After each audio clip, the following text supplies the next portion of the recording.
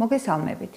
დღევანდელი ჩვენი საუბრის თემა არის ის საფრთხე, რომელიც განსაკუთრებით მნიშვნელოვანია როგორც პაციენტისათვის, ისე ექიმებისათვის. ანუ ჩვენ დღეს საუბრობთ წამლისმიერი ალერგიის შესახებ.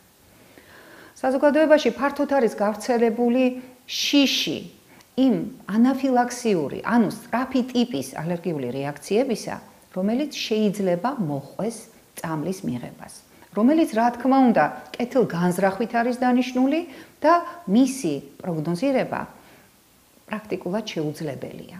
თუ ადრე არ არის გადატანილი ანალოგიური რეაქცია, მაშინ ჩვენ შეიძლება ვივარაუდოთ, რომ გვაქვს მაღალი რისკი იგივე წამლის გამოყენების შემდგომ, რომ განვითარდება რაღაცა ალერგიული სახიფათო გამოვლინება.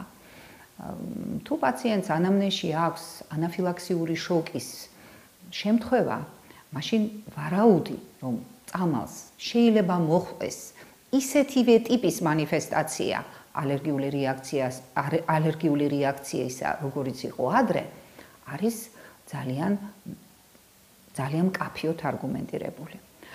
წამლისმიერი ალერგია არის ხშირი მიზეზი პაციენტების მიმართვისა კლინიკებში და ცნობილია თანამედროვე მონაცემებით, რომ ამ მიზნით მიმართვიანობა ჰოსპიტალში არის დაახლოებით საერთო მომართვიანობის 2-6%.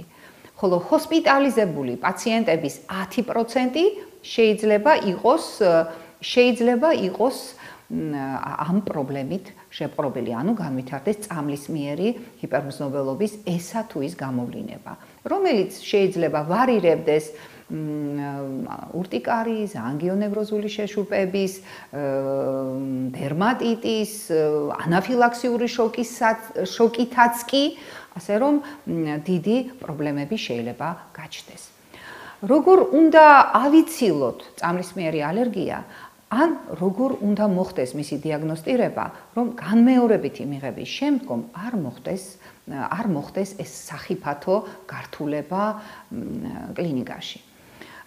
რა თქმა უნდა, პაციენტს პირველ რიგში უნდა განემარტოს, რომ თუ წამლის გამოყენება არის დაკავშირებული ჭეშმარიტ ალერგიულ რეაქციასთან, ის იწერება პაციენტის იმუნურ მახსოვრებაში და ძალიან მაღალი ალბათობით შეიძლება ამ წამალთან განმეორებითი კონტაქტის შემდგომ მოხდეს ალერგიული რეაქციის განვითარება. პაციენტებთან ძალიან კარგად იციან, ყოველ შემთხვევისათვის ექიმი ვალდებულია, რომ მას განუმარტოს, რომ ალერგიული რეაქციის შემთხვევაში მან უნდა აუცილებლად აცნობოს სხვა ექიმებს, რომ მას ჰქონდა აღნიშნული პრობლემა და არ მოხდეს ამ წამლის განმეორებითი გამოყენება.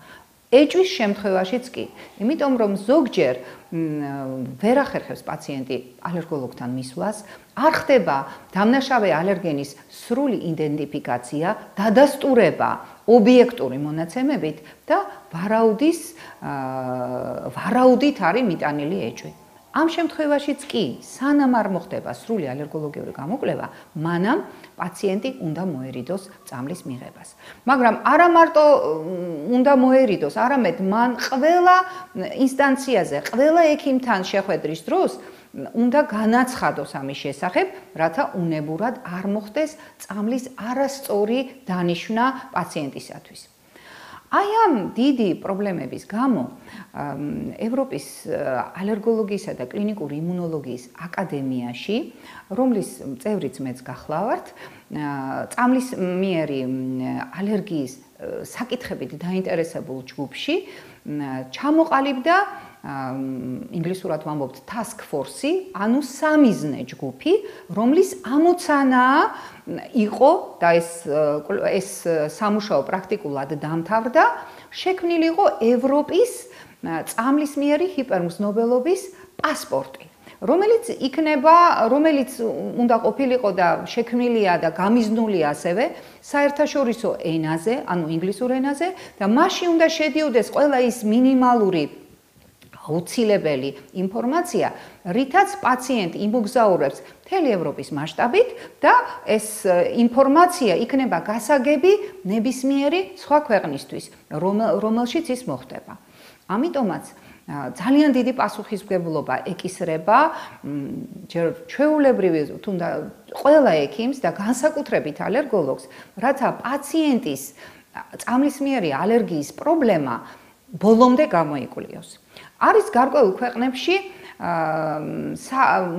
პაციენტისათვის იმ თქვათ გულსაკიდების, ბრასლეტების და სხვადასხვა განგაშის ელემენტების გადაცემის ტრადიცია, რითაც პაციენტი მუდმივად მოგზაურობს როგორც შინ თავის ქვეყანაში ისე გარეთ, რათა უეცარი სწრაფი ალერგიული რეაქციის განვითარების შემთხვევაში სამედიცინო პერსონალმა აღმოაჩინოს ეს პრობლემა და არ მოხდეს ამ წამლის განმეორებითი გამოყენება გადაუდებელი დახმარების დროს, როდესაც პაციენტს არ აქვს ცნობიერება, ან მას არ შეუძლია ენის დეფიციტის გამო გამოთქვას მისი გასაჭირი.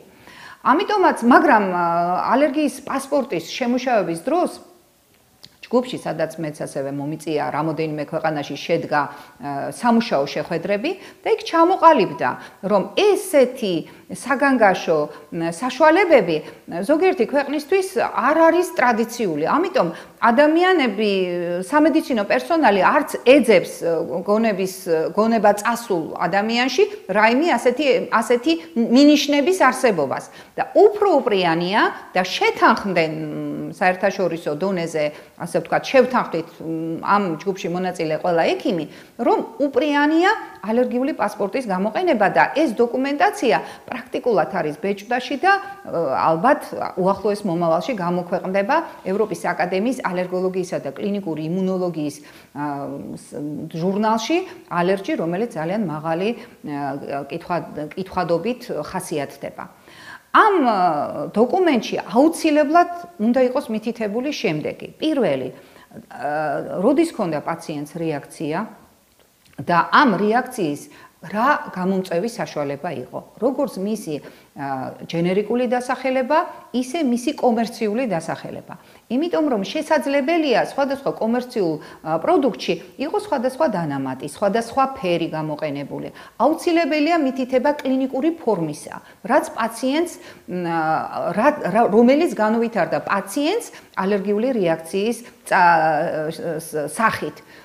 ამიტომ გარდა ამისა, რაც ჩვენი აზრით არის განსაკუთრებით მნიშვნელოვანი ალერგოლოგებისთვის, რომ მიეთითოს პაციენტს რა ტიპის გამოკვლევები ჩაუტარდა, ანუ რის საფუძველზე მოხდა დიაგნოზის დადასტურება. ეს აუცილებელი კომპონენტია წამლისმიერი ჰიპერმზნობელობის პასპორტის. იმიტომ რომ სტანდარტული გაიდლაინები არსებობს, რომლის მიხედვითაც უნდა მოხდეს წამლისმიერი ალერგიის დიაგნოსტიკა და მისი საბოლოო ოქროს სტანდარტი დიაგნოსტირების არის პროვოკაცია, ანუ დამნაშავე ალერგენის, ანუ წამლის სრული დოზის პაციენტისათვის მიცემა, როდესაც ხდება დადასტურება. პაციენტი ნამდვილად იტანს თუ არა მოცემულ წამალს.